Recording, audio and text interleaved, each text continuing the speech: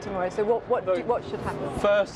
Firstly, I should say I think it's very naive to think that the EU court will somehow rule that the backstop that they want for us, that gives them everything that they want, gives them all the leverage in the future negotiations. Let's talk about today and tomorrow, if that's all right. Right now, tomorrow, yeah. if this vote doesn't go through, what would your position be? Because I mean, MPs are manoeuvring against no deal, aren't they? She needs to go back with an alternative text for the withdrawal agreement. If they don't want to agree that, then we should offer them a basic free trade agreement and a protocol for Northern Ireland, which we're happy to agree, and we need to prepare for not having an agreement.